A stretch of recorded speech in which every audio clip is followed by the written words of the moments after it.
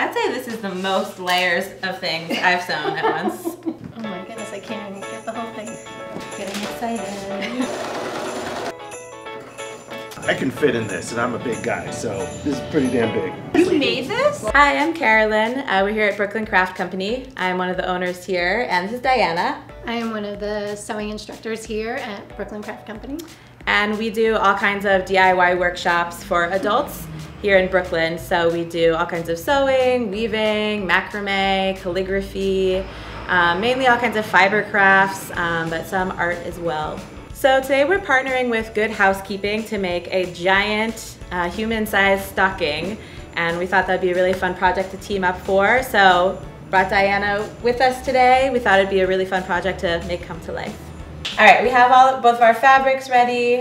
We were just figuring out how we were going to make a pattern large enough to make a giant stocking. Yes, so we didn't have paper quite big enough. We've taped two pieces together, and now we're going to draw the stocking shape directly on here to use as the pattern.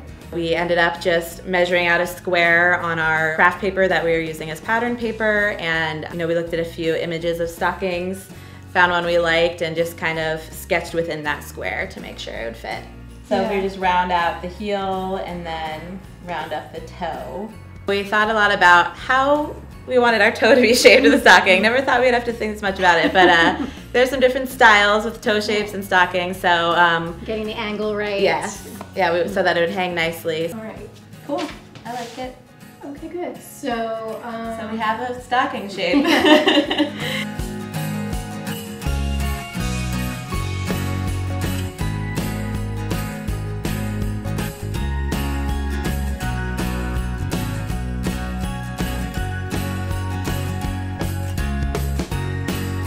We were thinking about lining fabrics we could use. We didn't want to use the batting by itself. We didn't have quite enough of the exterior velvet fabric to line the entire stocking with, so we kind of tried to think about how we could make it work. And luckily, I had some green crushed velvet on hand. I had bought myself last winter to make myself a New Year's Eve dress and never made the dress. And as any sewer knows, you have a big fabric stash on hand usually for projects that may or may not happen. So it was one of those times that hoarding the fabric really paid off. So always check your stash. You never know what you have. Exactly. I knew that buying all this velvet was a good idea.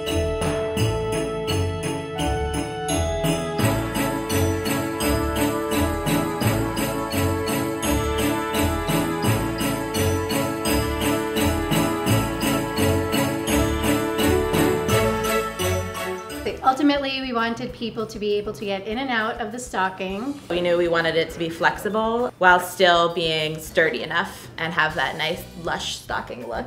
Right, and luckily we had batting because we do so many quilting classes here, and we just slipped that right inside. So let's say this is the stocking, right? Yeah. This is the inside, so we'll have like the green and the red. Yes. And then we'll have red and red. Yes. Okay.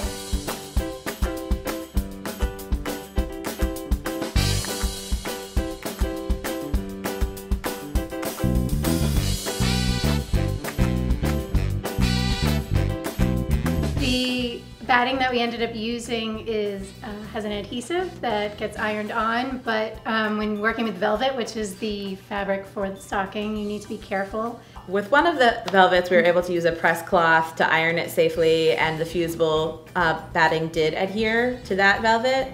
It didn't want to adhere to whatever materials were in the other velvet, maybe some polyester or something synthetic that wasn't vibing with the batting. We just made it work because ironing didn't turn out to be the perfect solution. Since we were going to be sewing everything together into one giant piece in the end, we were confident it would stay well enough. We made sure it was sewn into the seam so it wouldn't go anywhere. With sewing, there are lots of technical rules that you should stick to.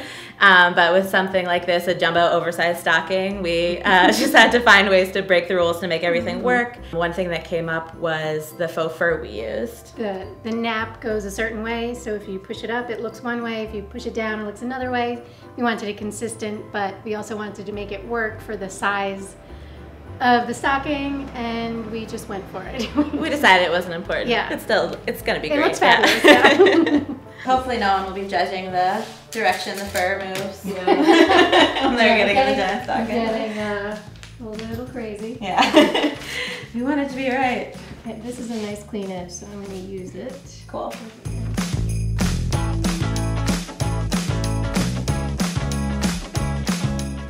I'd say this is the most layers of things I've sewn at once. I don't know if I've ever sewn more, but we'll see how it goes.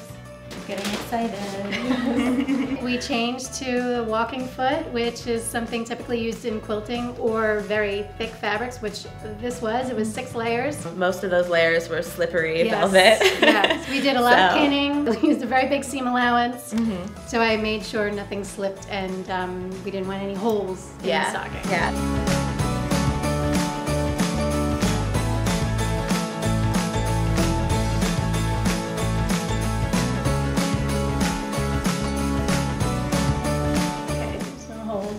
I'm just going to go and trim the seam allowance a bit, so I left it so big. Cool.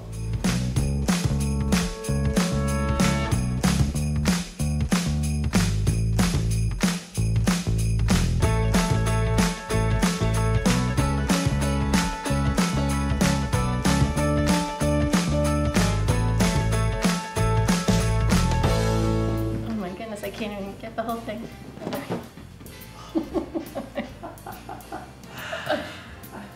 Yeah, this will fit a person. It was pretty fun. Yeah, I loved using all the festive colors, and I love holiday projects. So, and Yes. I think we were saying the other day, anything that's either super tiny or really oversized is extra cute. So I loved the jumbo aspect of like an everyday holiday decoration. So I'd do it again. Yeah, it's fun. I want to sleep in this. Cover my face. Forward march. Surprise! Hello. Oh my goodness, we're testing its limits. There we go, girls. There we go. Yeah, it makes me want to sit by the fire. It would make a great sleeping bag. It feels like a blanket. I feel like I could sleep in this. You made this? It is like, it's soft. What would I you- want to keep it. I can fit in this, and I'm a big guy, so this is pretty damn big. It is kind of nice.